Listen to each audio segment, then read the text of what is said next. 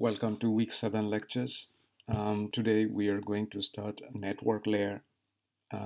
This is the layer below transport layer, and last week we didn't have any lecture, but before that we finished transport layer. So this network layer will cover sections 4.1 and 4.3 from your text. The lecture is divided into two planes, data plane and the control plane. So data plane and control plane, to understand that, we have to understand how the routers work. So this is again a reminder that we are on a layered protocol architecture, and the routers in the internet forward packets from source to destination. And the packets may go through many routers on the way. And internet protocol, the IP, is a network layer protocol that allows us to transmit data through all these routers. So at the right hand side picture here, you can see that there are many networks here, and they are interconnected by routers. And you can see that a client, when it wants to send some data, the application sends it to the transport layer, then the transport layer sends it to the network layer, and then the network layer will send it to the next routers, and it will go through many routers. Finally, it will be received at the destination. Here you can see that every router is implementing the network layer. So this is very important. So all the routers in the internet will be implementing the network layer. At the source and the destination, we also have the application and the transport layer. So here you can see in the animation how the packet is going through many routers and finally is received by the network layer at the destination, and then the transport and the application. Okay, so to understand the data plane and the control plane, we have to understand these two important functionalities, forwarding and routing.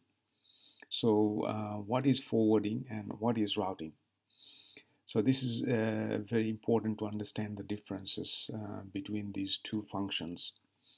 So forwarding is a local functionality. So when a packet arrives at a router, the router has to forward from the input port to the output port. So which output port it should forward it to is the main challenge in forwarding, and how to actually forward it and how to test the checksum and all these things. So all these local activities within the router is called forwarding. Routing is actually the path. The routing is the intelligence that determines which routers, which interchanges the packets will go through to reach the destination. So here we have an example. So you can see we have a network at the bottom, and a packet is arriving to the left-hand router, and which has three interfaces, outgoing interfaces, labeled as 1, 2, and 3. So the question, if it's forwarding we are talking about, then when a packet arrives, the router has to decide which output link it should send this packet to. So this is usually done through a forwarding table. So as you can see, this router is maintaining a forwarding table, and it has basically two columns. At the left hand side, it has the header value in the packet. So in this case, this packet is arriving with 0, 1, 1, 1 in the header. And if you match this table, you will see it matches the third row of the table, and it says that output link should be 2. So at the bottom of the figure, you can see that the datagram is pushed out through output port 2. And who is creating this forwarding table? Routing algorithm is used to create this forwarding table in each of the routers. So each router pushes it out to the right interface, so it follows through the correct order of routers to reach the destination. So we are going to see more about these interplay between routing and forwarding.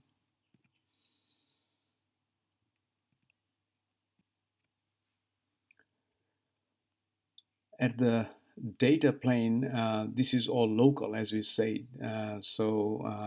Here, as you can see, when a packet arrives at the router, the forwarding decision will push it out to the output link number 2. In the control plane, control plane is about this routing mechanism, that is how you create these forwarding tables in each of these routers. So there are two fundamental techniques to for routing. So one is distributed. So it means that every router will have some algorithms, distributed algorithms running in them, and they will interact with each other to create the routing tables for them. There is no central authority. The other option is called software-defined networking, SDN, which is a relatively new idea and still not widely implemented. Has a central controller which decides what each router should have in the routing tables, and they push that information to each of the routers. So let's have a look at these two different concepts. So here you can see in the data plane, at the bottom we have the data plane, and in the data plane you need this forwarding table in each of the routers. And in the control plane, because we are using this distributed algorithm, then every router is running this routing algorithm, and they are interacting with each other to create this routing table. So the routing algorithm in the router is responsible for creating the routing table. And once the forwarding table, and once the forwarding table is created, then the packets arriving at the router can be forwarded to the right outgoing link. So the top part where the algorithms are running to create the forwarding tables is called the control plane, and the bottom part, which is the actual forwarding, is called the data plane. It's called data plane because the data packets are forwarded. It's the control plane because the control packets are exchanged between the routers to create the forwarding table. Now we are going to look at the SDN, software-defined networking concept, which has a centralized control plane. So the data plane is like before, and the control plane, you can see, is a centralized remote control system with centralized servers, and they have agents in each of the routers, and they are pushing the routing table to these agents. So the routing decisions are actually made in the remote central controller, and they push the decision to the routers, and the routers just follow them. So the routers are not running distributed algorithms in this concept. SDN is a relatively new concept. This is to scale the internet better, but it's not yet widely used, and that's why in this course we are not going to follow SDN. Instead, we are going to follow the distributed principle in the control plane, which is widely deployed at the moment.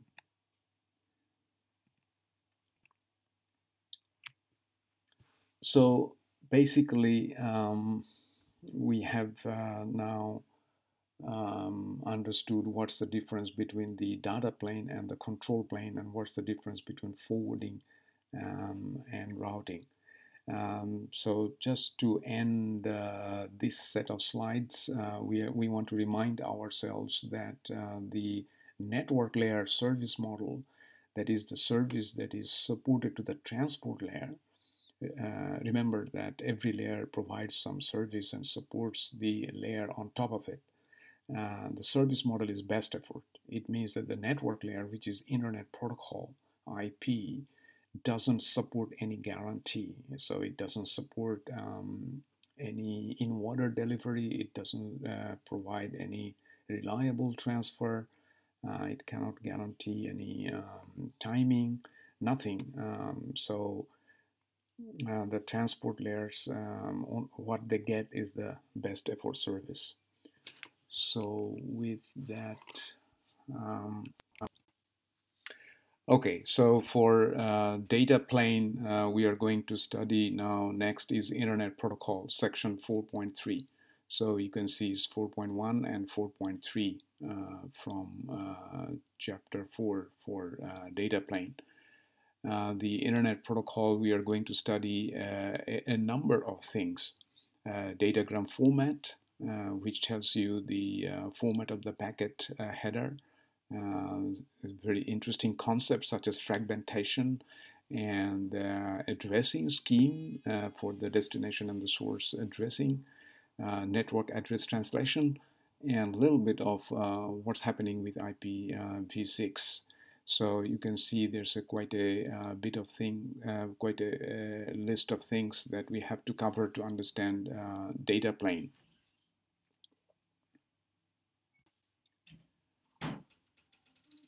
At the network layer, this is again a reminder that network layer is sitting just below the transport layer and just above the link layer. But what you can see here, the network layer, we have quite a number of things. We have these routing algorithms that will run in the network layer because this is the job of the network layer. And this is the control plane actually. And later we'll study, when we study the control plane, specific routing algorithms such as RIP and OSPF. Then we have the forwarding table, as we have seen a few minutes ago. And then we have another interesting thing called ICMP, Internet Control Message Protocol. This protocol is also at the network layer. This is for control and error messaging purposes between the routers. For example, sometimes there is some problem of forwarding the datagram in one of the routers, and the routers need to send some message back to the previous router that don't send me this kind of IP datagrams, for example. We will have some examples like this later in the lecture. And then you have this IP protocol, which when a packet comes in, the router has to process this packet. So we need to know what kind of addressing scheme is used by the IP protocol, what sort of processing is needed for the IP datagram, and things like that. So the network layer is quite busy, as you can see. So in this specific part, we are going to study the format of the packet header. So this is how the packet header looks like. You can see it's a very busy packet header. We have about 12 different fields, and we have a total of 5 words, by the way. So one word is usually 32-bit. So you have 20 bytes of header. So you can see it's very significant, very complex. And the header, the reason that there are so many different fields is because the router needs to process each IP datagram from many different aspects, and each field helps the router to process the packet.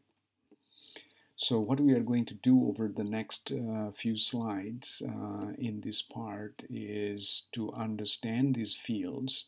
And if you understand these fields, then you understand the processing that takes place on the IP datagram when it arrives at the router.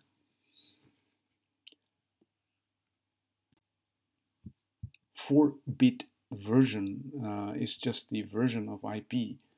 As you know that currently we are using IP version 4, but IP version 6 is on the horizon. So you just put the version number here, so when the datagram comes, the operating system can process it correctly, because IPv4 has different kind of processing needed and IPv6 is different. Then the next one is 4-bit header length. So what is this about? So here you can see the blue row is options in the header. So options means they are the header is usually 20 bytes, but you can have some options. If you have options, then the header is more than 20 bytes, and you need to tell it upfront to the router so it can process. It knows that the options are coming and it needs to process the options. So this 4-bit header length is measured in a number of 32-bit words. So if it is the standard 20 byte, then the number there is 5. And 16-bit total length is the total length of this datagram or IP packet, including the header. And it's 16-bit and it's measured in bytes. Because it's measured in bytes, you need lots of bits, 16 bits, so 2 to the power 16. So you will see that this maximum IP datagram size would be technically possible is 65,535. As you can see here, 65,535 bytes. So 0 to 65,535. This is the maximum size though, and in practice is usually less because you cannot fit such large in the most practical link layer frames. We are going to discuss that later. Okay, so the next set of fields that are of interest is the source address and the destination address, and we all know that we are at the moment using 32-bit addresses for IPv4. What is this 8-bit protocol? So the payload of IP datagram is carrying either TCP or is using or carrying UDP, or it could even carry ICMP, as you can see here. So because ICMP is running in the IP layer as well. So when the datagram comes, the router or the host needs to decide which protocol module it needs to pass the payload. Should it be TCP, should it be UDP, or ICMP? So there are numbers, and in the protocol 8 bits, you put 6 if you want the TCP to process it, you put 17 if it's a UDP packet carried in the payload, or if it's an ICMP message, then 1 is there in the 8 bits protocol field.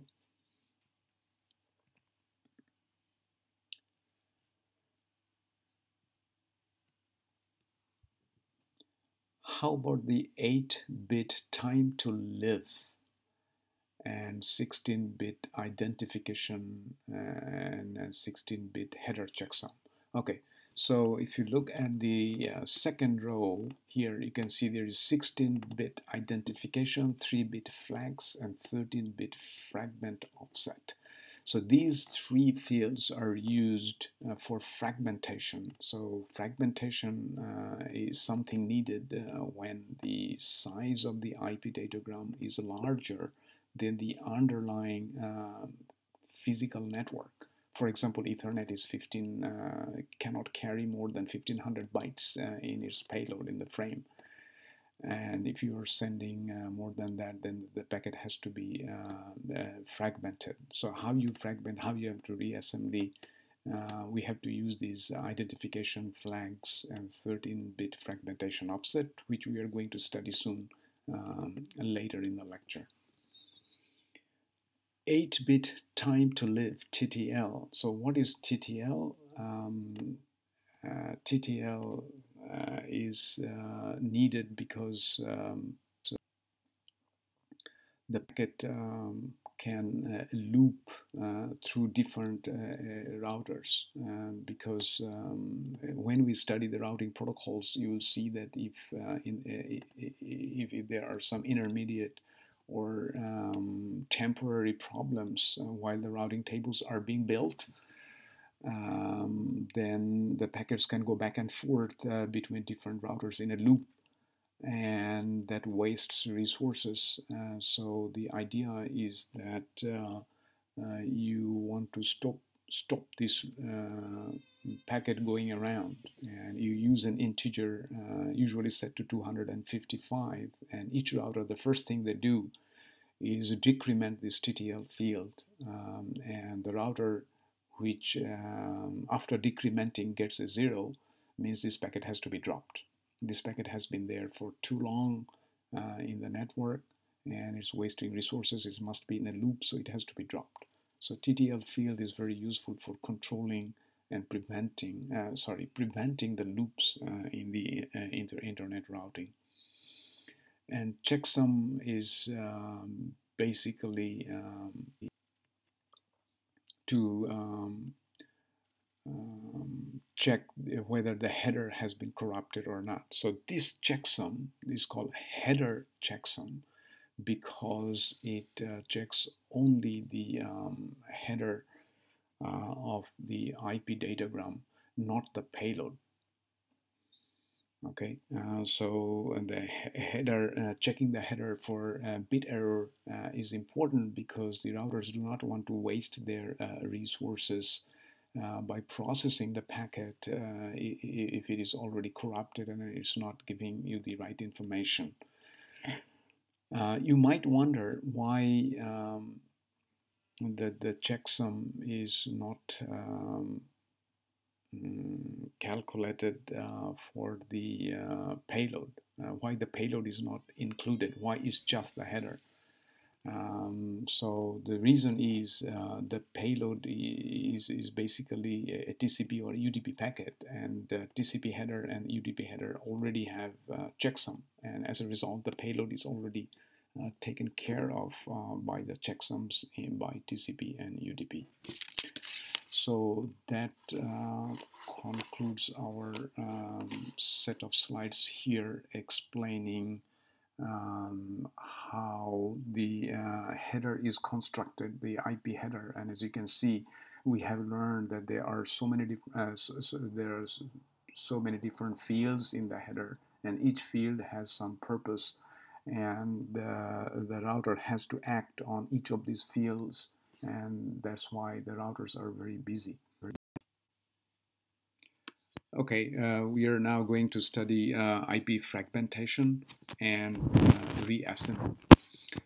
Remember that we said that IP packets can be too large to fit in the link layer. So when a router receives the IP packet, if it's too large than the underlying network frame, then the IP packet would not fit. So one of the options is, of course, for the router to drop the packet. In that case, you will never go through that router. Or the router can actually fragment the IP packet into many smaller pieces of IP packets, so they can go through the router, and then they would be reassembled back at the destination, at the final destination, not at the intermediate routers, right? So this is called maximum transmission unit at the router link layer. So if the maximum transmission unit is smaller than the IP packet, then you have to do the fragmentation. So now we are going to look at an animation to understand the process better. So at the right hand side, you can see a network. And the first router sends a large IP packet to the second router. This IP packet was small enough for the maximum transmission unit of the first router, but this too large for the maximum transmission unit for the second router. So the second router now has to segment it, fragment the IP packet. So here we see that the incoming large datagram is fragmented into 3 smaller datagrams. Now it's important to understand that each of these fragments is a independent standalone IP datagram with its own 20-byte IP headers. Now when it goes to the third router, the third router actually sends these pieces one by one instead of reassembling them. So they are received as 3 different IP packets, smaller IP packets at the destination. And this destination IP layer in the operating system of this host or server will reassemble them, put them back into the original IP packet.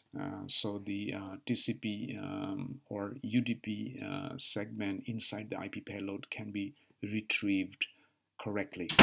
So we have seen how the fragmentation and the reassembly process works from an abstract level. Next, we are going to see how this is implemented using specific fields in the IP header inside the router. To understand that, we are going to look at 4 different fields that are responsible for these fragmentations and reassembly, or if you like, useful. So the first one is length. The length tells us what is the length of this IP datagram in bytes. So in this particular example, we are looking at the IP datagram which is 4000 byte long, and the ID is X. Remember, there is the ID field, and this ID field would be very useful for fragmentation and reassembly. Then we have flag. There are 3 flag bits. One of the flag bits is fragmentation, MF, more fragments. So when this MF is 1, it means that you are fragmenting. And the offset. So the offset is where, so if you are fragmenting into multiple pieces, then you need to know this fragment is sitting where in this big IP packet. Is it in the beginning? Is it in the middle? Is it at the end? So this MF flag and offset together tells you whether this datagram is a fragment and where the offset is. So for example, if both of them are 0, if MF is 0 and offset is 0, then this datagram is not a fragment at all. Okay, so let's start our example, 4000 byte datagram, and let's assume that the maximum transmission unit is 1500 bytes, which is the case for Ethernet. So in this example, as you can see, we had to divide and fragment this IP datagram into 3 fragments, right? The first one will have length 1500, second one 1500, and the last one is 1040. And for all of them, it will have the same ID XXX. So this is useful at the destination for reassembly. They can see that all these fragments belong to packet ID X. For the first fragment, you can see MF is 1, offset is 0. So MF1 means this is a fragment, and offset 0 means it's the beginning of the IP datagram. Then the next one is again MF is 1 and offset is 185. We are going to see how we calculate the offset. And the last one is higher offset and MF is 0. So the reason the MF is 0 at the end is it indicates that this is the last fragment of the IP packet, and the offsets tell you the relative positioning within the IP datagram. So how do we calculate the offsets, and how does it work? So first of all, 4000 byte datagram means 3980 bytes in the payload. So this IP is carrying 3980 bytes of data because 20 is header. So the fragment 1 can carry only 1480 bytes because it has to carry the IP header as well. And by the time you carry another 20 bytes, it becomes 1500, and 1500 is the maximum transmission unit. So is the second fragment is 1480, and the remaining one would be 1020 bytes left that will go into the last fragment. So how do you calculate the offsets? So the first offset is 0, is carrying 1480 bytes. And the second offset is how many bytes are carried in the first fragment divided by 8. So in this case, this is 1480 divided by 8, which gives us 185. So offset is 185. From now on, the offsets are multiplied by the fragment number. So the offset for the third one is 185 times 2 because it's the third offset. So it's 370. Actually, in the internet, you will find some online IP fragmentation calculators to play with different MTU size and different IP datagrams to find out what is the length and what would be the offset values. And you can also use this example to double check with these calculators. So what I have done, I have given you the link to one of the calculators in that week 7 lecture section. So go and play with it.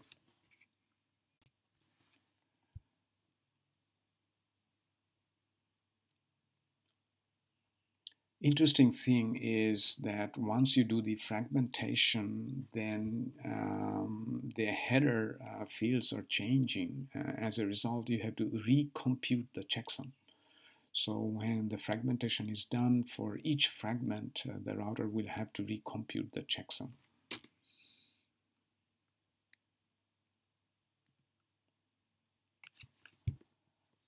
Another interesting thing is you can have recursive fragmentation. So one router fragments IP into, let's say, 3 fragments and sends them to the downstream router. But this downstream router might have a smaller MTU than the upstream router. In that case, each of these fragments will have to be refragmented into even smaller pieces. Or if one of the IP fragment takes a different route than the other fragments and the downstream router for that fragment has a smaller MTU, then that particular fragment will have to be refragmented into smaller ones. So let's take an example. So in this example, you can see the original has 4,000 bytes and it's fragmented into 3 fragments. The MTU in this case is 1420. And the middle fragment takes a different route and the downstream router has an MTU of 820. So the middle fragment, which is fragment 2, is now fragmented into 2 smaller pieces, fragment 2.2 and fragment 2.1. As you can see at the rightmost column of this slide. So the values, you should be able to calculate these values in the header of all of these fragments. So I encourage you to do these computations and double check if they are correct. So one of the interesting things here is none of these fragments will be reassembled in the middle of the network. They will all be transmitted all the way to the destination as fragments, and it's the responsibility of the destination to reassemble them back. And the interesting thing here is, so now in this case we have 5 fragments, and even if they arrive out of order, then still the reassembly process will be able to piece them back into the original IP datagram correctly, because we have these offsets. You can see here, if you look at the middle one, middle column, then you can see in fragment 1 the offset is 0. Then in fragment 2.1 offset is 2.2, the offset is 175. Then in 2.1 the offset is 275. Then in fragment 3 the offset is 350. So it knows the relative positioning of these smaller fragments, so it can put back them into correct order to reproduce the original IP datagram without any error. So this is a great mechanism. So as long as none of the fragments are lost, the destination should be able to reassemble them. So IP layer will have some buffer to buffer these fragments until they get the last fragment where the offset at the MF is 0. If one of these fragments are lost, of course, then there will be no problem of detecting that there is a problem, because the offset calculations are done accordingly. Okay, so now we switch to a slightly different topic, special handling fields. So we never talked about this 8-bit type of service. So what is this? So now you know that we've been saying that IP is best effort. That's the service model. But as we start to send more and more non-data services such as voice and video, which require a little better than best effort, it may be useful to tell the router that what kind of contents you have in the IP packet. So you can use this 8-bit type of service, and you can use one of the codes to tell it what you want, what kind of service you want. And if the routers support that, then they can give you some differentiated services based on this code. And this way it would be possible to get better treatment for your audio and video compared to data. However, I might have told you in the beginning of this course that this is complicated for the routers, and because of that, the ISPs do not use it most of the time. And as a result, internet still remains the best effort service. Option is another field that we said that could be used in the header, and so let's see what options can be used for. So this is a recap of the datagram format. We have discussed all these fields except the options field. So options can use some timestamps, for example. So for example, if you are going to use any measurement, so you timestamp it, and then you get the packet back and you can look at the timestamp. Or if you want some real-time services, then perhaps you can use the options field to use some strict timing requirements for your packet and things like that. So just recapping this particular part, we have now learned how to do the fragmentation. Fragmentation is one of the very interesting and important process for the routers, and we know how to fragment and how to reassemble them back.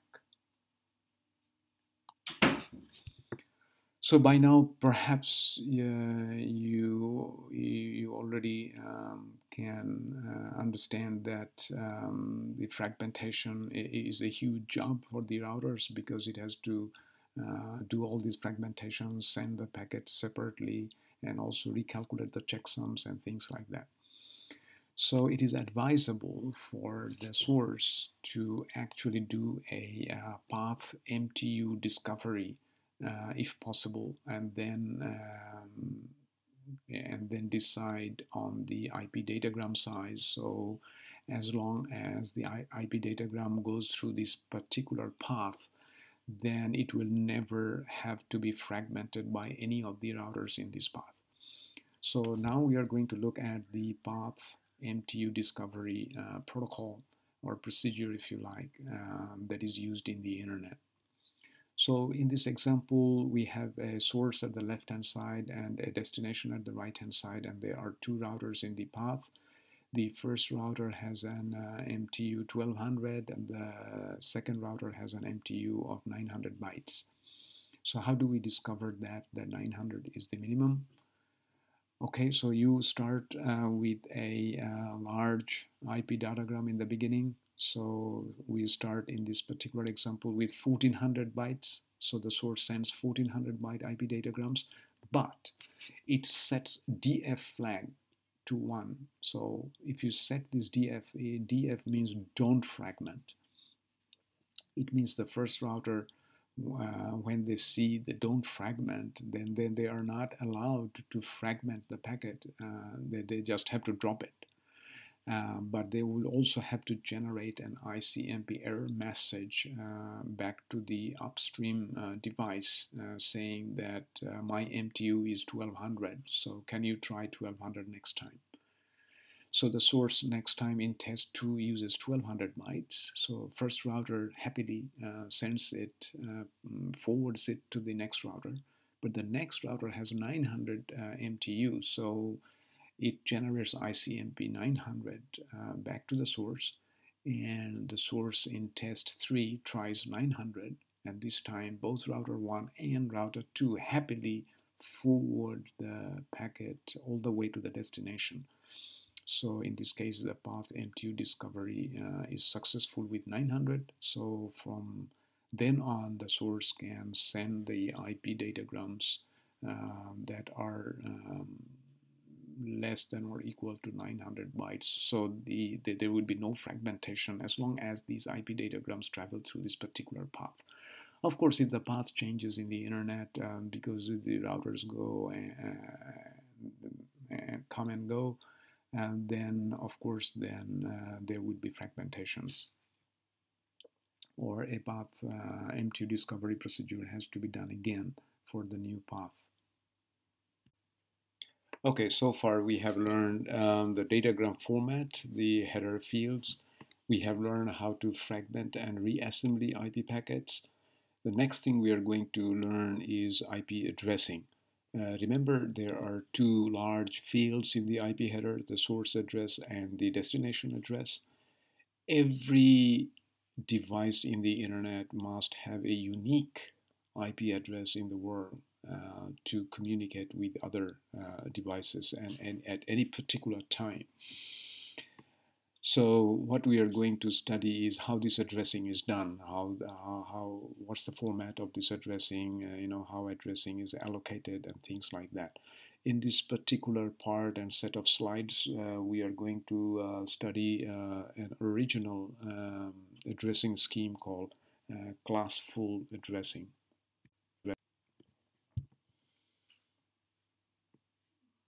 So the first thing is addresses are 32 bits, and they are the notation that is used is dotted decimal. It means, as you can see in this picture, you can either write in binary 32-bit, or you can take the first octet 8 bits and convert it into decimal, the second octet convert it into decimal, and things like that, and then use a dot between them. So you are actually writing in dotted decimal, which is easier for a human to follow.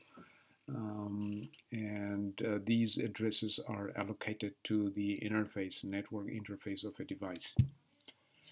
A client device such as a laptop, desktop, iPad, mobile phone, they will have usually a single interface, but a router, as you can see in this picture, will have multiple interfaces.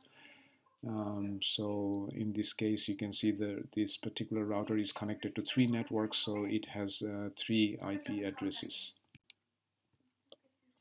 So how the IP interfaces are actually connected. This is something we are going to learn in the link layer, but we can tell you a couple of things. So if it is a wired network, then you use Ethernet switches, and then you run a cable from your desktop to the switch, and you give an IP address to that interface.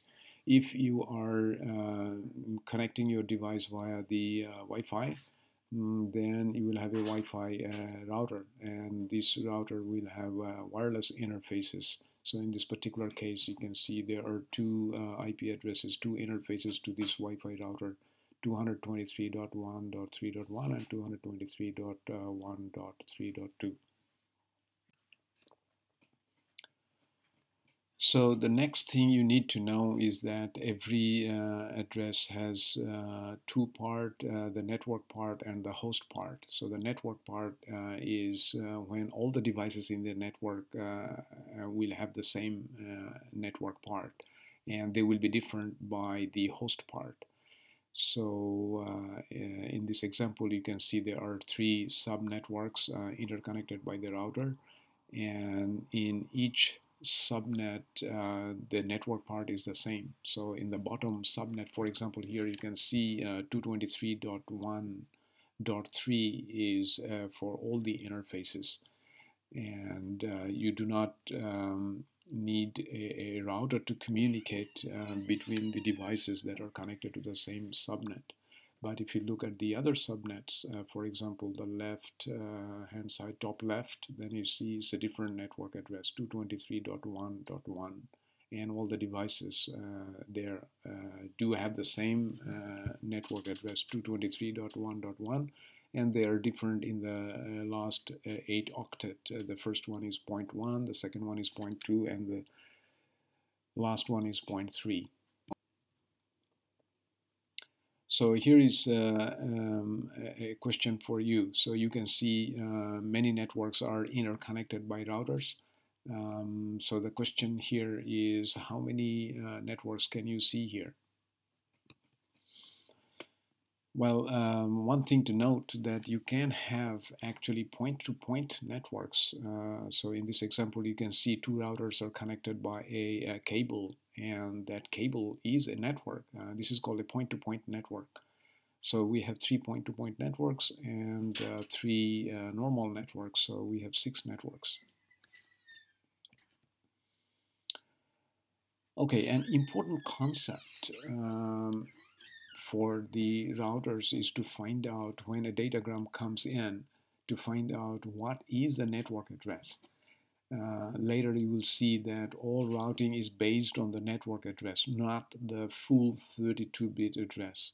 So the important job for the router is to understand how many bits in that 32-bit is the network address, and which bits actually constitute the host address.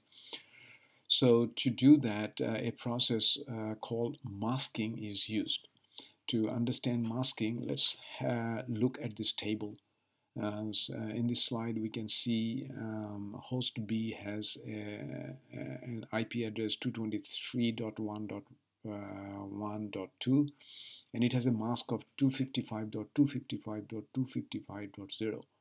So how this mask is used with this IP address to find out that the network is 223.1.1 and the host part is 2, the last 2.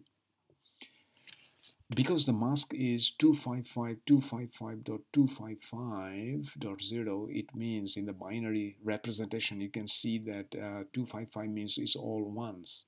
And if you do the binary and bitwise AND operation of the 32-bit IP address and the mask, then what you get is the network part, because the host part will be all 0.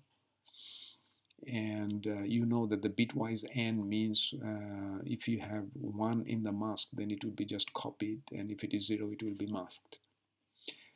So after doing the masking, you get the network part, and the remaining part is your host part. So in this case, host address is that 0.2, and the network is 223.1.1. Just one thing to remember, that for the host address, all zeros and all ones are avoided, because all zeros means all zeros are used for the network address, and all ones are used for broadcast. We'll see that again later in the lecture. So let's have a look at the original internet addressing, how they use the network address and the host address. So the interesting thing is, originally they used network address only 8 bits for the network address and 24 for the host. So with 8 bits you get 256 networks, and with 24 bits for the host you get 16.7 million hosts. So at that time they thought that, okay, 256 large networks in the world should be enough. We are talking about 40 years ago, when there were not, internet was not widely used. And then later they created more structure into the network and host addressing.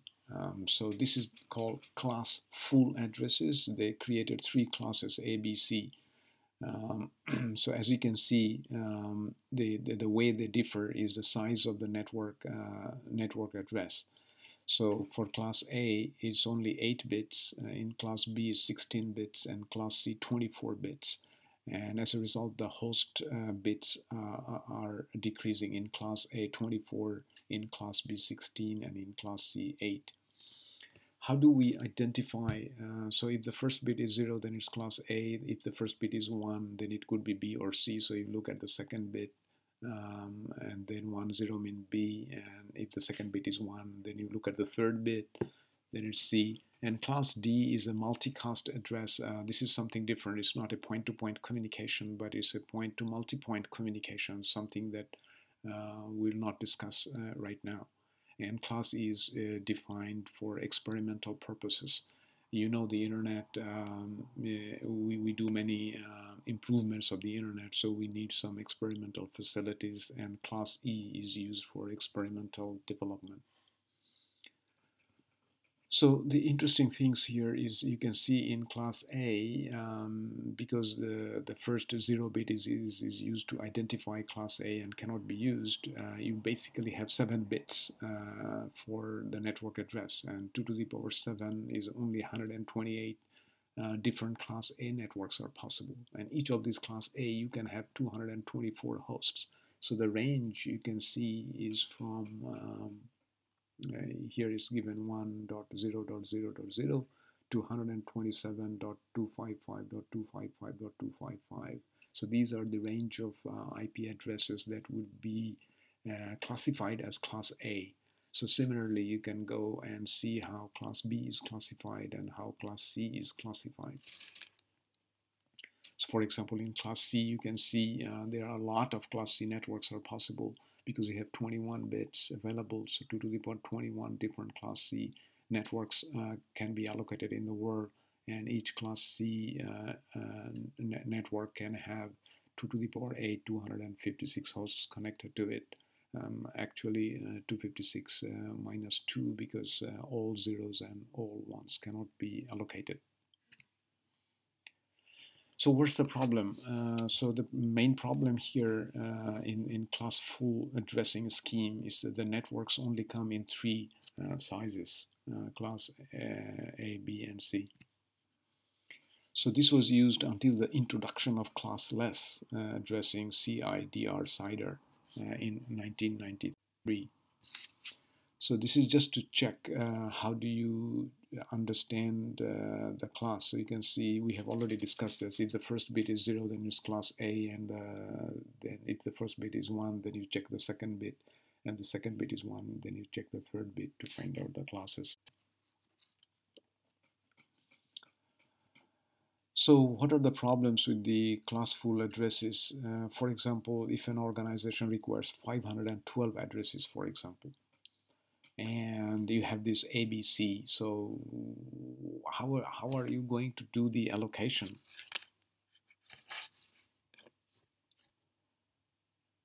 So if you allocated class C, for example, then it has only 8 bits for host address, so it means 2 to the power 8 256 minus 2 254 different hosts can be connected. So this is obviously not good, right?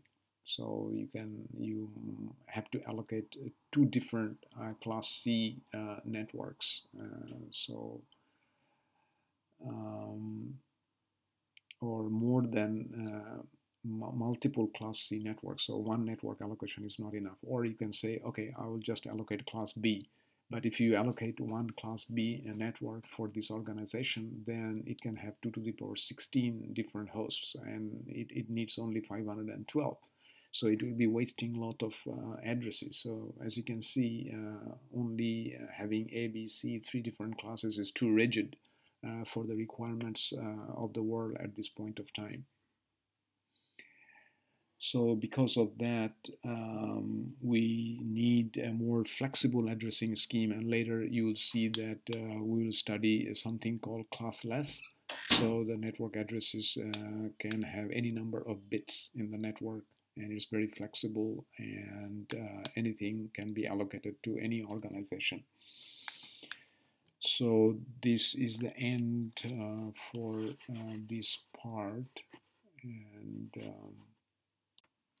next topic we study is subnetting. So what happens is if you are using ABC network, then if you get a class B, for example, and then you have many smaller networks within your network. So, for example, a large university, for example, might have many departments, and each department wants their own network. Of course, you can go and get hundreds of Class C networks, but then one organization will end up with many different networks, and the routers will have to store um, network addresses, hundreds of network addresses in their routing tables for the single organization. A better approach is to divide a large network into very many smaller subnetworks within the organization so that the subnetting remains transparent outside the site, and the routers outside the site in the internet will not have to know how many subnets you have, what the subnets are, etc. They will have a single routing entry for this site in their router. So this is a more scalable solution from the point of routing infrastructure view in the internet. So today we are going to learn about how subnetting is done. Excuse me. Okay, so the way it is done is, in this slide you can see that in the beginning, when you don't do any subnetting, you have the net ID and host ID, right? So this is what we have studied. Now, if you want to do subnetting, so rest of the world still knows your net ID only and route packets all the way to your site. But now you use some bits from your host ID and you create a subnet ID. So your subnet ID is actually your net ID plus these extra bits. So in this case, in this particular example, in this slide, we have taken 8 bits from the host ID to gain subnetting. So let's do a quick quiz to see how subnetting works. So here the question is, a company has this site address 201.70.64.0. It's a class C address, so 24 bits for the net ID, and it wants to create 6 subnets. So can we design the 6 subnets? How do we design these subnets? Okay, first of all, the number of subnets you will get is a power of 2, because if you are using 2 bits from the host ID as subnet ID, then 2 to power 2 is 4 subnets. If you want to use 3 bits, then there would be 8 subnets, and so on. So in this case, 4 subnets not enough, so you need 3 bits because you have 6 subnets, so we are going to use 3 bits. So here you can see that the mask in the beginning was 255.255.255.0, but the mask has now changed. As you can see, we are taking 3 bits from the host ID, so the mask will have 3 more ones. So it will be 255.255.254. That's your subnet mask, and you will have remaining 5 bits to address your hosts in each of these subnets. So you will have 32 address space in each subnet. So in this slide, we see how the address space look like for the subnets. So you can see in the first row, we have it 201.70.64.0 all the way to 201.70.64.31. Then the second subnet, 201.70.64.32, and then it goes all the way another 31, 201.70.64.63, and so on. So what's the how do we do it? What's the process? So if you recall, to get the subnet, we have to allocate some bits from the host ID. So here for the first subnet, the 3 bits from the host ID would be 000. For the second subnet, it will be 001. For the last one it will be 111, and when it is 111 it is 224, and that's why you can see that the last row is 224. So this example shows you how in this particular case, each of the 8 subnets will have their address space. So subnetting is a very important topic in address allocation and forming networks within a network, which is very practical need for many organizations. And now we know the very basics of subnetting.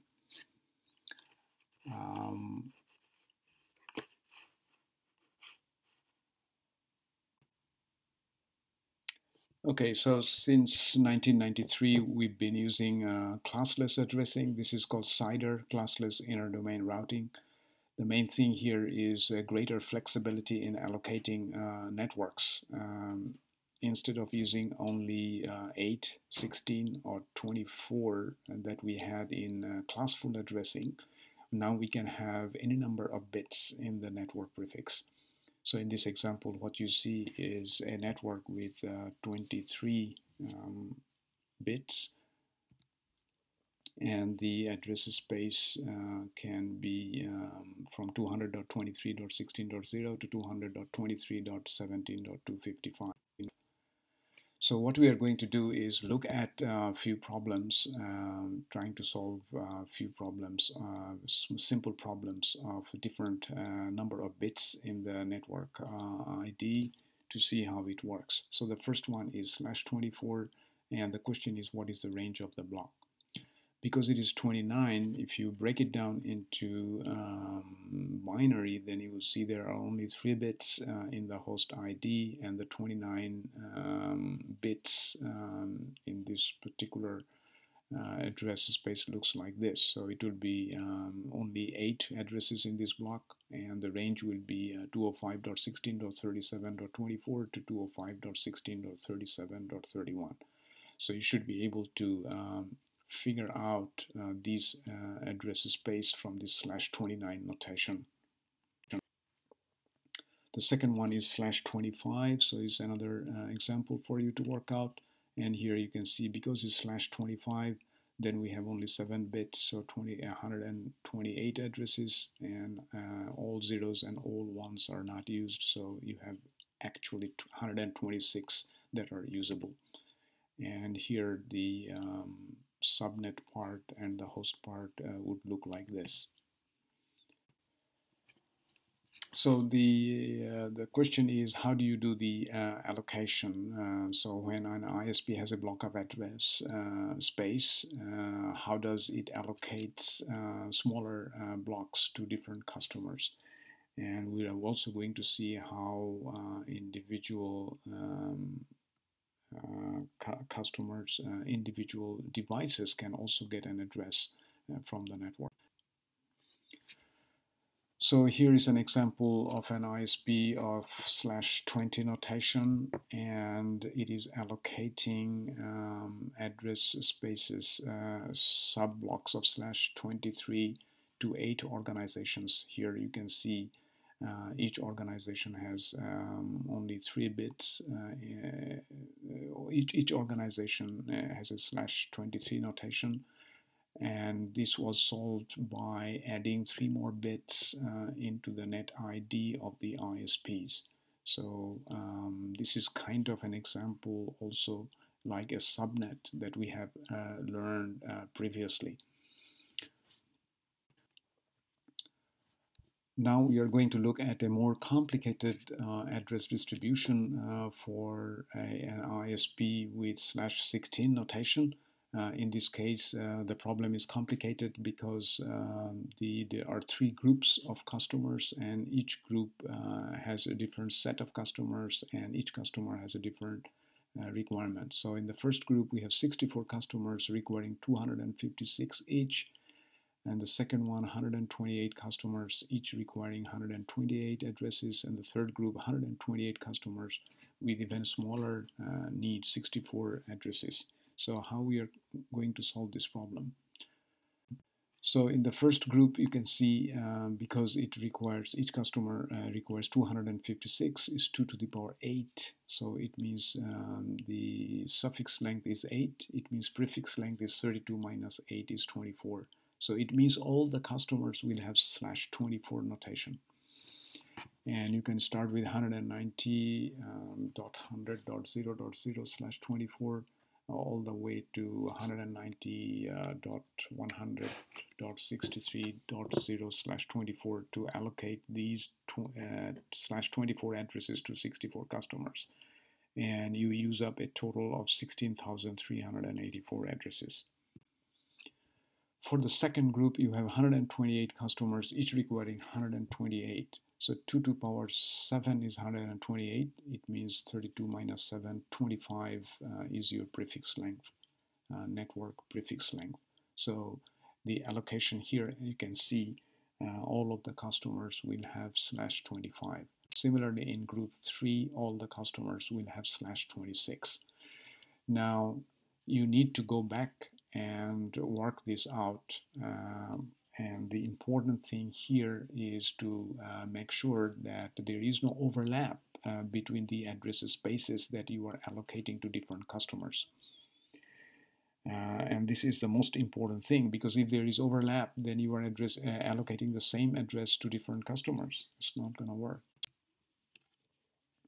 And here you can see that this ISP had 65,536 different addresses, and now it has allocated already 40,960, so it still has 24,576 left. The challenge is to allocate that in a way so that it doesn't overlap with the existing allocations. What we are going to see next is an interesting concept of hierarchical addressing. So what you see here, there are two different ISPs. The first ISP, fly-by-night, has /20 notation, and then it allocates sub-blocks from this /20 to many customers, in this case 8 different organizations with /23. But if you look at the routers in the internet at the right hand side, which are the backbone internet routers, they don't need to know about those organizations /23. They will have a single entry of /20 for this ISP. So all the packets with /20 will go to this ISP, and then this ISP can do the routing to different organizations. Similarly, for ISPs RS, it will be a /16 entry in the routers. So the routers will have very simple entries to manage a lot of customers in the world. Now the problem is, if one of the organizations, one of the customers of fly-by-night wants to change ISP. So in this case, let's say organization 1 wants to move to ISPs RS. So what will be the problem? The problem is, of course, if we don't do anything, then the packets will still go to fly-by-night ISP, because organization 1, which is 200.23.18.0/23, is a sub-block within the bigger block of /20. So the options are either you renumber this organization 1 and give it a proper address which belongs within the block of /16 ISPs RS, or you do something else. So let's look at this something else. So this is the situation. Organization 1 has moved and connected via ISPs RS, but is still using that /23 address space. So here the problem is the internet will have to make sure that this /23, this particular /23, which is 200.23.18.0/23, doesn't go to fly-by-night, but it actually goes to ISPs RS. So how can we achieve that? The solution lies in the concept called longest prefix matching. So what is longest prefix matching and how does it work?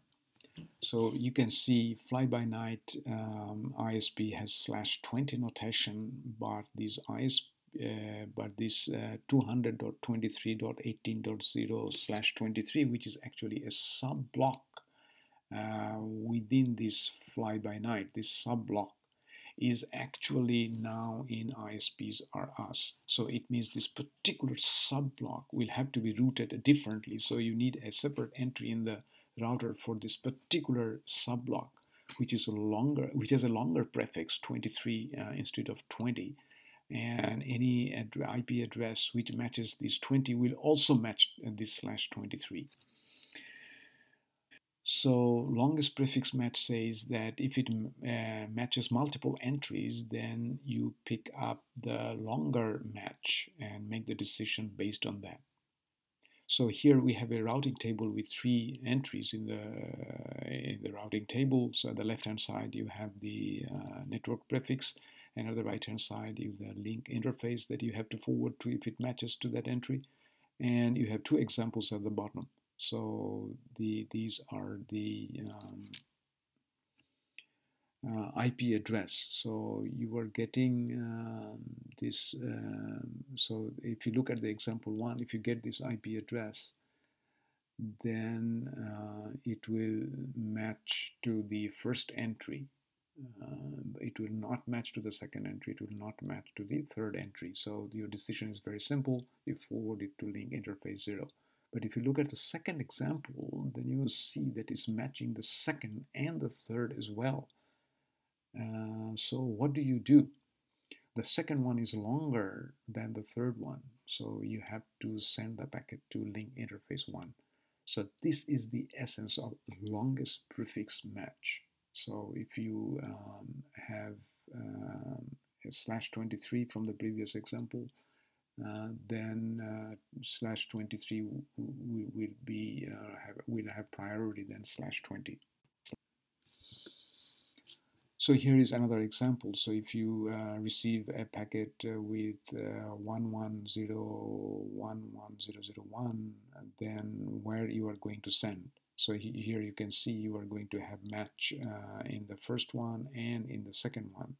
So the second one is longer, 2 bits, so you are going to forward it to interface B.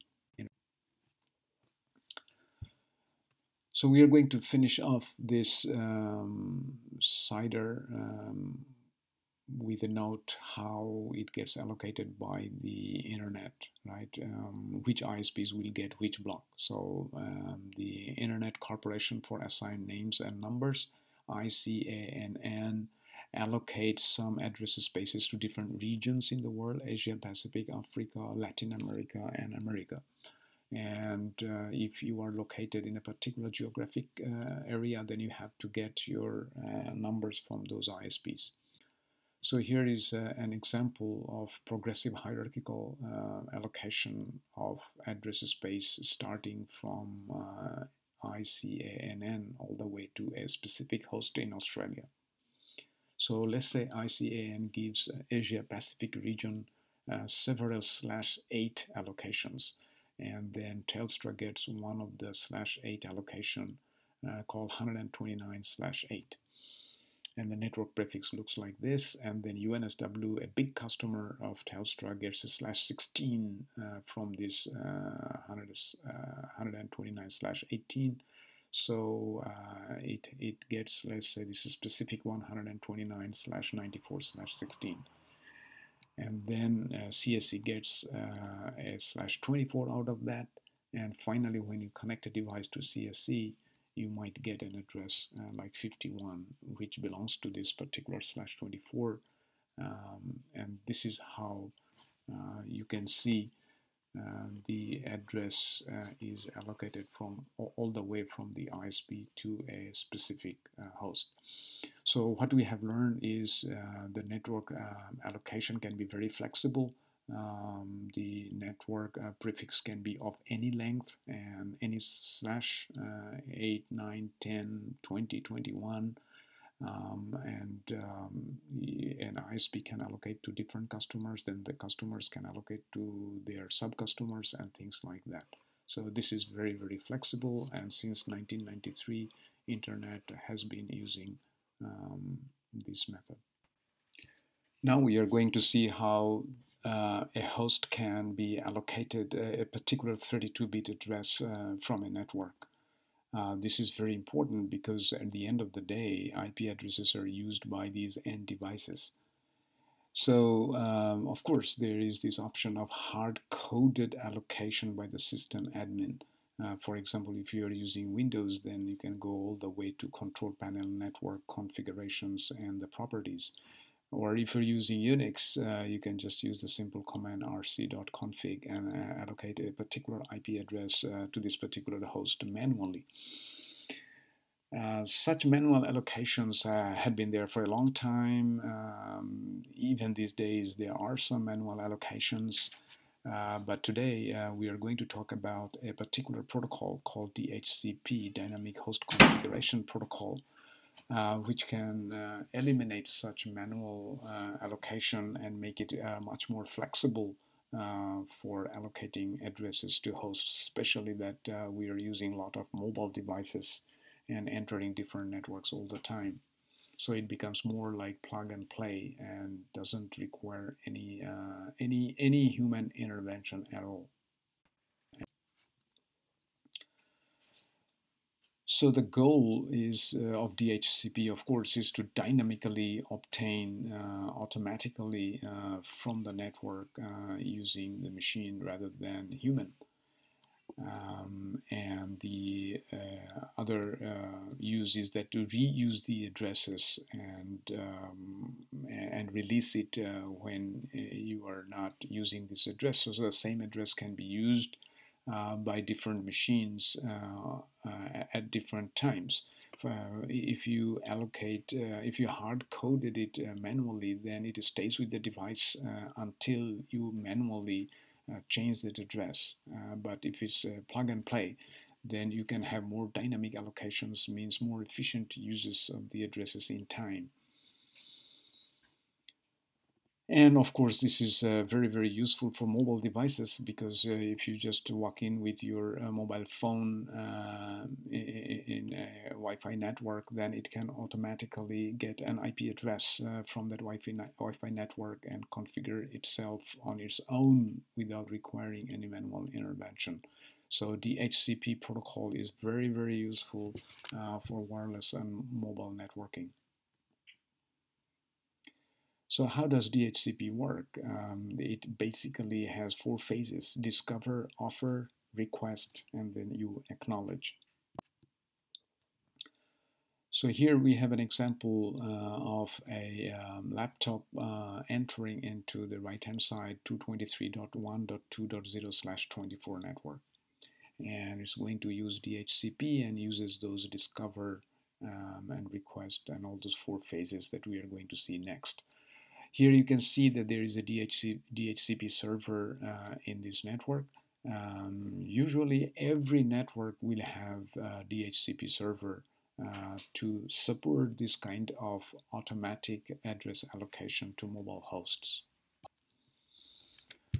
Okay, so at the left-hand side you have the DHCP server, which is 223.1.2.5, listening at port 67. And at the right hand side you have the arriving client, a laptop, which wants to find out what address it can use from this network. So laptop initially broadcasts a DHCP discover message with its source address as 0 because it doesn't have an IP address yet, and destination is a broadcast, so it's all ones, 255, 255 and everything, and it sends that packet on the network. There may be multiple DHCP servers. They will all receive it, and for this particular DHCP server, it responds again as a broadcast message because it doesn't know the IP address of the client, so it uses 255. And it says that, look, I can allocate you an address 223.1.2.4 if you want. and I can give you for 3600 seconds. That's about 1 hour. Is that 1 hour? 60 minutes, yes. Okay, so DHCP, so when the laptop receives it, it might receive other offers like this from other DHCP servers in the network. But let's say that this laptop wants to accept it, then again it broadcasts this saying that yes, I'm interested in accepting this offer. The reason it broadcasts is because then the other DHCP servers, which also offered to this laptop, can see this, and they can release that temporary allocation, because once it offers, then it has to temporarily allocate it so that it doesn't offer the same thing to other laptops. Then finally, this DHCP server will send an acknowledgement saying, look, okay, so you can use this IP address for 3600 seconds. And after that, this laptop will start using this IP address. So this is as simple as just 4 steps, and all these things are happening in the local network. So it's very fast. It's in a second or 2 it happens, and then you are connected. DHCP is not about just giving you the IP address. So the server actually gives you few other things. It tells you what is the DNS server, what is your network mask, and what is the first hop router to get out of this gateway. What is the gateway router to get out of this network? You need all these 3 pieces of information if you want to actually start communicating. As you know, that without DNS server, we don't know how to resolve the IP address and the names and things like that. So DHCP is very, very useful. It's kind of a complete configuration of your device, ready to be connected to and communicated on the internet. So next few slides just graphically shows you the same thing through animation. So the router comes in, and then it needs an IP address, so it sends the DHCP request, which is going to the server, and then all the way to the DHCP application level, and then the server formulates and sends a message to the laptop, and then finally you have the IP address. If you are doing the labs, then you should be able to do it in your home network. For example, using Wireshark, you should be able to see all these fields within the IP and the Ethernet frame as well, to get a deeper understanding of DHCP. So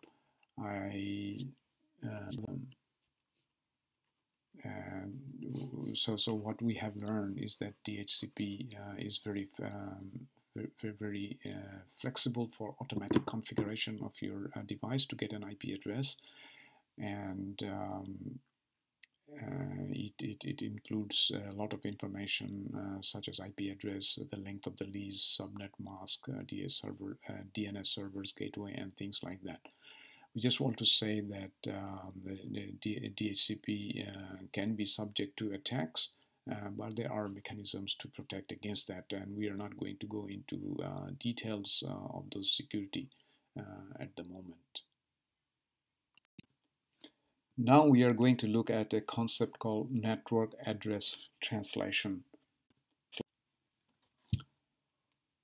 IPv4 has 32-bit addresses, so the address space is limited, and with the growing demand for addresses and all these mobile devices, it is very difficult to provide unique IP address to all the devices at any given time. It's becoming more and more challenging to find available IP addresses.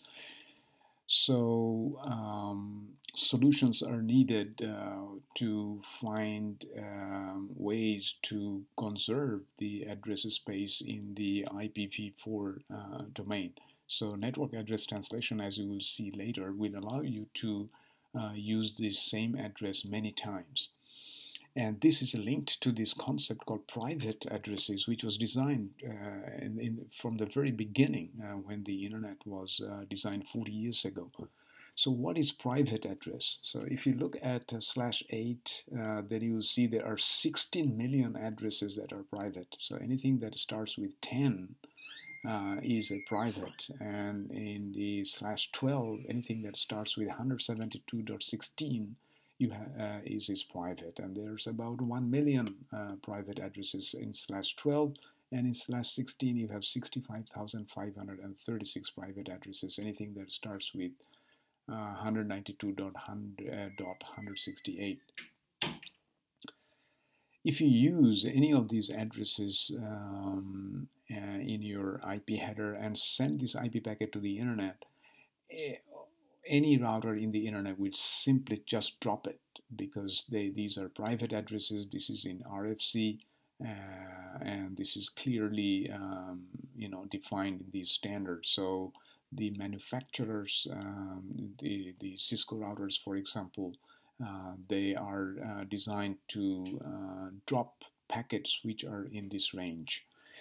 However, that doesn't stop you to use these addresses in your private network, because you are routing packets within your network. So as long as you are not sending packets outside to the internet with these addresses, you can still use it, and that creates an opportunity to conserve IPv4 addresses in a dramatic way, which we are going to study next. Basically, you need two things: the outgoing datagrams that are going out to the from private to the public. You need to replace the source IP address with the public one, and you will see that we also need to change the port, and I will explain later why we need to change the port. And the incoming datagram, you will need to again change the IP address and the port number. So let's go through this example and animation. Okay, so at the right hand side we have this public private network 10.0.0.0/24, and you have this NAT router, and it has two interfaces. In the private side, the interface is 10.0.0.4, and at the outside you have 138.76.29.7, and this is a public IP address, and the rest of the world can recognize this NAT router and can route any packet to this NAT router using 138.76.29.7. Now, in step 1, let's say host 10.0.0.1 wants to browse a web server in the internet 128.119.40.186. So it sends a packet with destination port 80, and the source address is the private address. Now let's see what happens when it goes through the NAT router. NAT router has to translate the source address, because if you keep the source address as 10.0.0.1, then it will be dropped, right, in the internet, as we discussed. So it has to be translated to 138.76.29.7. So you can see the source has been translated and the destination is still the same. But here the source port number is also translated. We replaced 3345 by 5001, and it is stored in the table. So why the port is translated? Okay, so the idea of this table is to use a unique port number in this table for all communications that are happening at any time. And this is difficult if you do not translate the port number, because the port numbers are randomly generated by the operating system. So in this case, 3345 is generated by host 1, 10.0.0.1. But if host 2 starts another communication, there is a possibility that it can also generate 3345. In this case, we won't have a unique identifier in this NAT translation table. And you will see soon why we need a unique port identifier to identify a particular communication at any given time. So let's see in step 3 when the web server from the internet responds. When it responds, the destination address is 138.76.297 and the destination port is 5001 because it doesn't know anything about 10.0.0.1 or the port number 3345 because this was translated before the NAT forwarded it to the internet. Now this information, this 5001, can be used in the table to match this row and find out how to translate back the destination address. So now it finds out, oh, the destination has to be 10.0.0.1 and the destination port should be 3345 because it's in the table. So it replaces that and then forwards it to the local network. And now we have no problem because the local machine can detect that its address is 10.0.0.1. So we can see how by using a table in the NAT router, we can automate this translation process and can share a single IP address by many machines in the private network. So of course the advantages is that you can use a single IP address to connect many devices in the internet, and this is how you are conserving IPv4 addresses. And also because you are using private addresses, you can change the addresses in your local network without worrying. You don't need to update anyone else in the world. And you can also change your ISP without changing the addresses of your devices in the local network because these are just private networks. These are just private addresses. Is there any disadvantage? Of course, the disadvantage is that you are violating the layering principle and the NAT router is now playing with your port number, which is a TCP thing, and is violating the layering principle.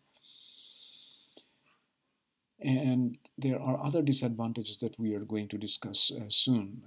But another thing is that a major fundamental problem here is that there are many devices in the world now will have the same IP addresses because you are using the private address space. So you don't have actually unique IP addresses in the world in a sense. And this is just a conceptual problem. This is not a real problem. So the interesting question here is that the local network is not explicitly addressable, or it's not actually visible by the routers from outside the world. And is this an advantage or is there any disadvantage? So as you see, as you have seen already, there is an advantage because it's not visible, so you can change your addresses whenever you want. You can change ISPs without changing your addresses and things like that. And it can also be disadvantage if it's not visible, then maybe connecting to your devices may be difficult because they can't see your address. And this is something we are going to discuss next. So interesting thing here is because we are using the port number to uniquely identify the connections that are going on in a NAT, and because it's a 16-bit port number, you can practically support 65,000, more than 65,000 simultaneous connections at the same time. It means that practically 65,000 devices can use and share a single IP address.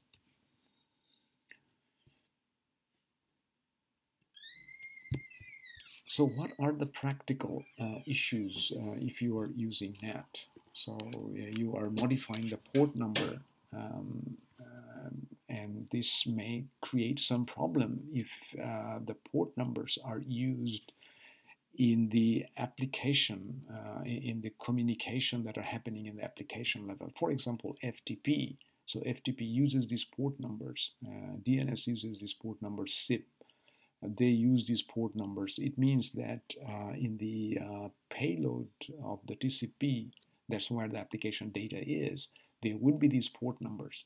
And unless you go deep in the packet, in the application layer, then you cannot make it work, because you have changed the port number. So it's not enough to change the port number in the TCP or UDP header. You have to go inside the payload of TCP to change the port numbers, if there is anything. So this can create a problem if you are using encryption. For example, if your TCP payload is encrypted, then we have a problem. And there's another problem, maybe TCP sequence number. In some cases, it may be necessary to change your TCP sequence number, because your original TCP sequence number may not be valid anymore after the NAT translation. So I want you to think about it and see if you can find out when it is necessary, and we can discuss that asynchronously in the forum. We still have NAT traversal problems. So because it's not visible, the machines, the addresses inside the private network is not visible from the outside. The question is, how do we traverse the NAT? Like if you are running a server inside your private network, then how the other people can connect to your server? And if you want to connect to outside servers, peer-to-peer networking, such as Skype, for example, how they can communicate with you, because you do not have the public IP address. So we are going to see how we can overcome these traversal issues. So here is the first example of NAT traversal problem. So let's say a client inside the private network 10.0.0.1 wants to communicate. Sorry, let's say that you want to host a server in 10.0.0.1. Because 10.0.0.1 is a private number, you cannot advertise this IP address as a server in the world. So you have to advertise only the public IP address of the net, which is 138.76.29.7. And the rest of the world will have to try to connect to the server using this public address. But you have many hosts here, so how do you solve the problem? So one thing you can do, you can statically, manually configure your NAT router with the server port number. So let's say that this service you are running is on port 2500. In this case, you can advertise saying that, hey, I am running a server on 138.76.29.7 at port 2500. So if anyone sends that packet, it will come to your NAT router, and you can statically configure the NAT router to send that packet to 10.0.0.1, because that's where you are running the server. So it can translate it to 10.0.0.1 and forward the packet to that server. So in this case, this is going to work. So the question is, can we automate this? And now we have standards and protocols such as IGD, which can be used to automate this kind of thing. So you can just run a server in any machine in your private network, and the NAT router will be automatically configured so that the packets are routed to that service. Now we are going to look at how peer-to-peer can work, how the NAT traversal can be solved, for example, for Skype.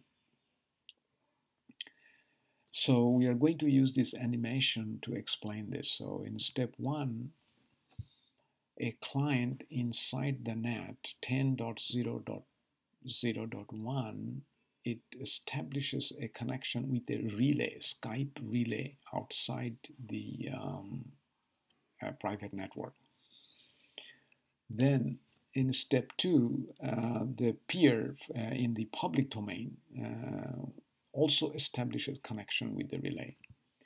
Then in step 3, the relay just creates a bridge between these two connections. So now these two clients, one is outside and one is inside the private network, can communicate via this relay. So obviously we can overcome the net traversal problem for peer-to-peer networks, but you need this kind of relay services outside the private network.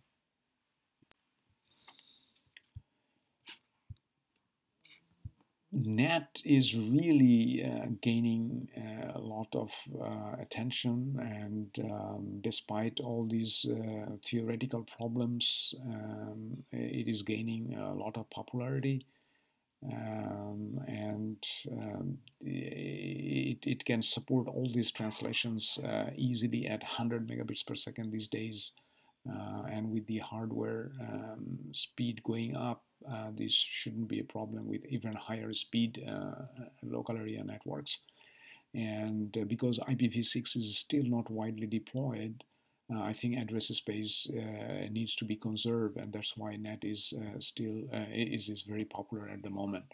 In the very beginning, IETF was not very willing to support NAT because this violates the layering principle. But now IETF is releasing protocols for NAT, such as we have seen some practical standards such as IGD, which can be used to automate the services within the private network. So here is an interesting exercise you can take. In Google, you can type what's my IP, and the Google will tell you this is your IP. So here I have my IP address from my configuration in the home network, and I can see it says my IP address is 10.248.15.210. Obviously, it's a private IP address because it starts with 10, right? And when I ask Google, what is my IP address? Google says your IP address is 129.94.8.210. because I'm running it from Uniwide, and you know that UNSW has this 129.94. So it means that in this particular case, a NAT was definitely used, and the IP address that was allocated to me was actually a private IP address. So this is an interesting exercise you can try with your home network if you want. Okay, so let's try to solve a couple of exercises or quizzes, if you like. So the first one, we have a private address 192.168.0.2, and it has a port number 4567. It wants to connect to a server in the public domain 34.5.6.7. And the NAT's public address is 22.33.45.55. Now the question is, when the mapping takes place in the NAT router, which mapping is the correct mapping?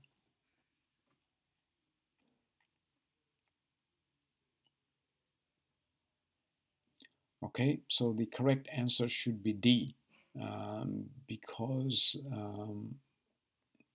the question is which of the following mapping could be the NAT create as a result.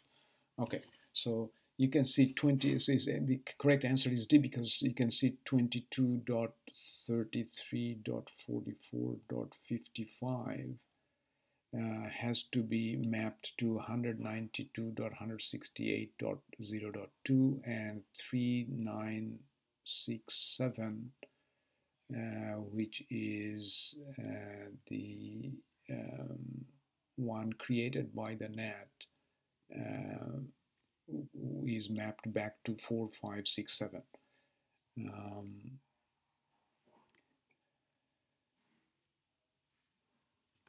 So here we didn't have the 3967 in the question, but this is something that you have to understand, that NAT creates a unique port number, and it translates the port number as well. Okay, so the next question, it says that, okay, so you have a private host 192.168.0.2, and it is connected to a server 34.5.6.7 with its local port 4567, and the public is again 22.33.44.55. And let's say that it created the mapping, which is 22, 33, 45, 55, 3967 to 192 to 168.0.2 to 4567 in its table, like we have seen in the previous quiz. Now the question is, what are the source and destination port numbers in the scene ACK response from the server? So this particular question takes you all the way back to TCP, and if you remember, TCP is a three-way handshake, so it creates the scene, and the server has to send back a scene ACK. So scene packet was sent by this private client to the server, and now server is sending back the scene ACK. So the question is, what would be the source and destination port numbers in this CNAC? Because the CNAC is coming from the server, the correct answer would be A, because the source port would be 80 because it's a web server. And the destination port number would be 3967 because the NAT translation converted 4567 to 3967 before it sent the packet to the server. So the server only knows about 3967. It doesn't know about 4567. Okay, so what we have learned today is network address translation, which allows many machines, private IP numbers to share a single public IP address using a simple table in an automated fashion. So this is very, very popular, and this is very much in use in the network, as we have shown you through a practical example of What's My IP Address test. So this actually concludes our network address translation topic. So in this picture, what you see is at the right hand side you have this private network, and you can see it starts with 10. So you have 10.1, 10.2, 10.3. You have three hosts in your network. They are all /24 private network addresses. And the way you are going to connect your private network to the internet is by using a network address translation, which will use one public IP address, 138 in this case, .76.29.7, which will be your public IP address for your site. It means that whenever you want to communicate to the rest of the world, you will be known by 138.76.29.7. So the question is, I have so many devices. In this case, you have three different devices, 10.1, 10.2, 10.3. So how they are going to use, three devices going to use a single IP address? How do you share that? So that is the problem that is solved by network address translation. So now we are going to see how it works. Because IPv6 is coming, we are going to have a short discussion about how IPv6 can be supported in the IPv4 infrastructure. So, as you might have guessed, the initial motivation of IPv6 was that the address space was running out in IPv4 with 32-bit addresses, and the NAT and all these things we had to do just to conserve the IPv4 address. So IPv6 proposes 120-bit address space, and they say that every grain of sand in the world can be addressed with 128 bits because it's 2 to the power 128. And IPv6 has 40 byte header instead of 20 byte IPv4 header because the header has very long 128-bit source and destination addresses.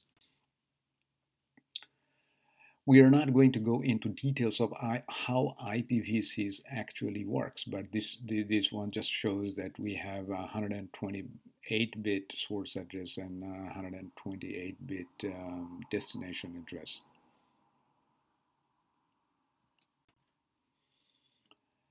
And IPv6 also will work with ICMP version 6, so it's compatible with IPv6. What we are interested in this course is to show the tunneling. So how IPv6 can be carried over the existing IPv4 structure for the time being when we do not have every single router in the internet converted to IPv6. So tunneling is a concept to carry IPv6 over IPv4. So in this picture at the bottom, you can see this is the IPv4 datagram. The blue area is the payload area, IPv4 payload, and the red is the header. And now if you want to do tunneling, then you put the IPv6 datagram inside the IPv4 payload. So let's look at an example. So here you can see at the left hand side we have routers A and B, which are IPv6, and at the right hand side we have routers E and F, which are also IPv6. So those two at the left and right are IPv6 networks, but they need to communicate over the internet. And in the internet, not everything is IPv6. So we have a series of IPv4 routers, in this case C and D. So this is the physical view, and the data has to go from A to F. So how can we do that? So the logical view is that you can create an IPv4 tunnel between B and E. So IPv6 routers think that there is a tunnel and it can go through the IPv4 tunnel. So the question is how we can achieve this tunneling.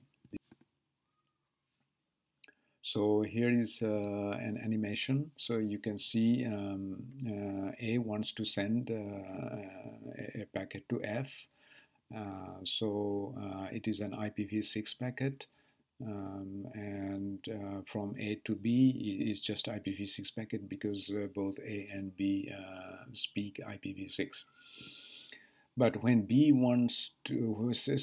sends it to C, then it has to put it in an IPv4 packet, and as you can see, it goes into the payload of the IPv4, and in the header, it is a IPv4 header, and the destination is E, and the source is B.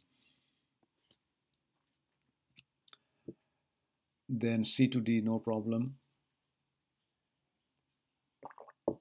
When D wants to send to E, it has to send the packet. It has to take the packet off. So that's what it's doing. So it takes the IPv6 packet out, and then IPv6 packet is transmitted in the IPv6 network, and there is no problem. So the tunneling is an effective method to carry IPv6 over IPv4. What we see here is that tunneling is actually a very general concept in IPv4 networks. It's not just only used for carrying IPv6, but it can be used for many different purposes. You must be familiar with virtual private networks, and VPN also uses tunneling. However, VPN uses IPv4 in IPv4 tunneling. So in this example, you can see everything is IPv4, is still is using tunneling because of security. So at the left-hand side, you have a private network, and the right-hand side another private network, and they want to communicate over the public network. They don't trust the public network, so they are going to use tunneling. So in this case, if you look at the outer header, you can see A to B is normal IPv4, no tunneling because it's within the private network. But when it travels into the public network, it is put into in the payload of an IP packet. And at the other end, it is de-encapsulated and it is brought back from the tunnel. Okay, so that sort of ends the data plane section chapter, if you like. So we have learned how an IP data packet is processed within a router and forwarded within an IP router. What are the fields in the IP header, and what are their functions? So next we are going to move on to control plane, which will be responsible for creating the forwarding tables for the data plane. So with that, we conclude this week's lecture.